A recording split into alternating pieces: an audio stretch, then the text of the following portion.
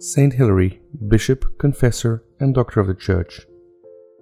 Saint Hilary was Bishop of Poitiers in Gaul, where he died around 367 AD. He is called the Hammer of Arians and the Athanasius of the West, referencing his fight against the Arian heresy, that is the false doctrine that Jesus Christ is not divine but separate from God. The saint spent 4 years in exile in Asia Minor for refusing to subscribe to the condemnation of Athanasius and the Nicene faith. Upon his return, he continued to purge the West from heresy and wrote several theological works. Saint Hilary is a doctor of the Church. He is the pre-eminent Latin writer of the 4th century before Ambrose.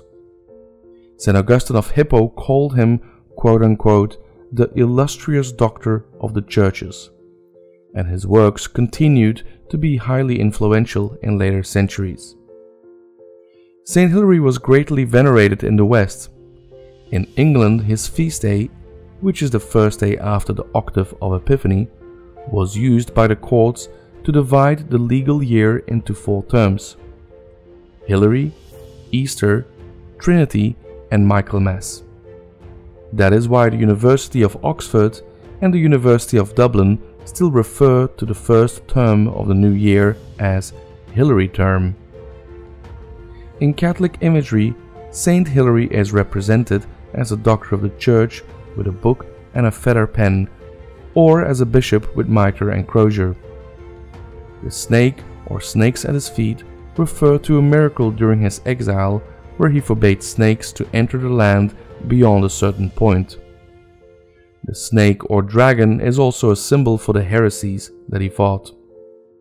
Some representations show him with an open book or 3 books which he wrote in defense of the Holy Trinity.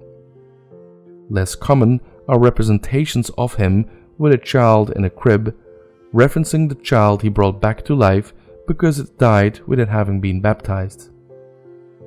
Saint Hilary is the patron saint of backward children and invoked against snakes, snake bites, rheumatism and cattle diseases. His feast day is kept on January the 14th.